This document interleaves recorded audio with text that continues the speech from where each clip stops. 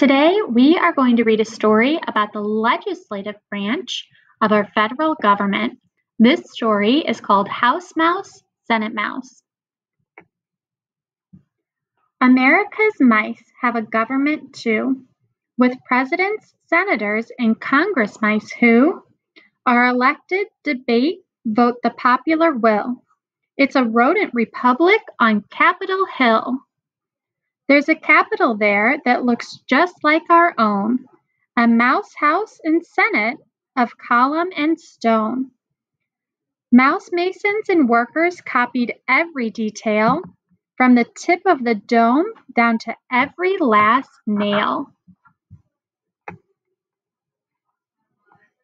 One day in Missouri, a wonderful state, a teacher, Miss Tufmouse, at about 8:30, told her class, "Settle down, everyone, and sit up straight. There's a special assignment, and it must not be late." The class altogether, for worse or for better, must write an interesting letter. You ought to get started not later, but soon, for you must turn it in this Thursday at noon. Well, the children, excited, did not waste a minute working hard on their letter and what to put in it. For 3 classrooms straight, they wrote and they read. Then the letter was finished, and hear what it says. Dear Congress, we think there should be, if you please, a law to establish a national cheese. We like this idea. We hope it will pass. Yours sincerely, Miss Tufmouse's 2nd grade class. Miss Tufmouse, of course, gave the letter an A and mailed it to Congress the very next day.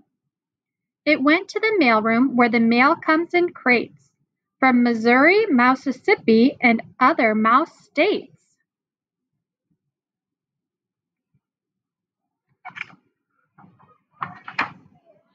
The postmaster took it to Longworth McMouse, the capable, confident squeaker of the House. A copy was rushed across to the Senate, to the Mouse-Majority Leader, Russell Mouse Bennett.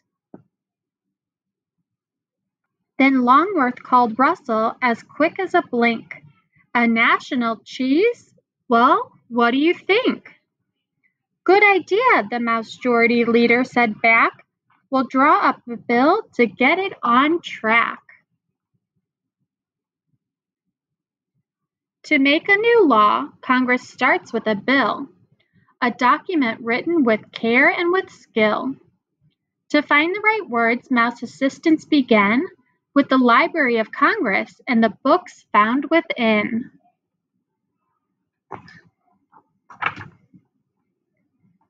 Next, a committee considers the bill, for it just isn't finished or ready until the members discuss it, make changes and more, then finally send it along to the floor.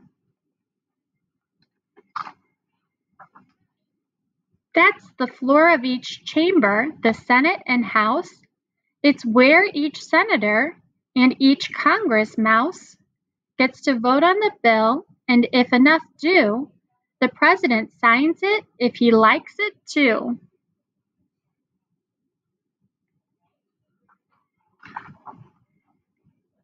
But it's not always easy for all to agree on just what a bill should do, say, or be.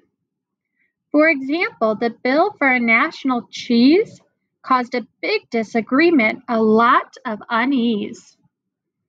Some mice wanted cheddar to take the top spot. Some mice wanted Roquefort, but others said not. Some said Parmesan, some couldn't care less. So many opinions and such a big mess. Just when it seemed things couldn't get bleaker, the Mouse-Majority Leader agreed with the squeaker to gather the brightest on Capitol Hill to figure out how they could rescue the bill.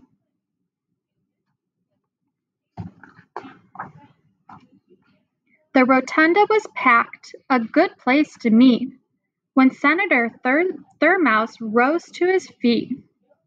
The oldest and wisest in Congress by years, the Squeaker, the leader, the rest were all ears.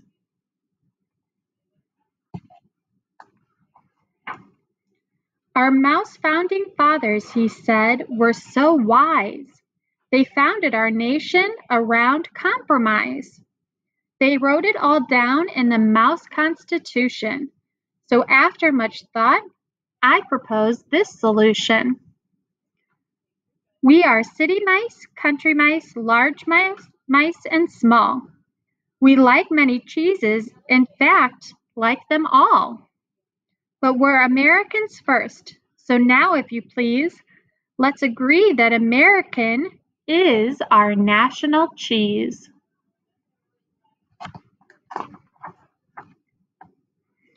Bravo, they all shouted. Hooray, they yelled twice.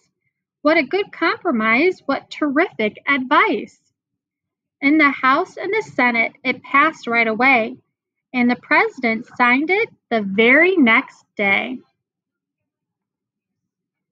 And back in Mousesouri, where everything started, Miss Tuffmouse's class was very glad-hearted. Look, children, look, she said. Isn't it grand? We live in a wonderful, wonderful land.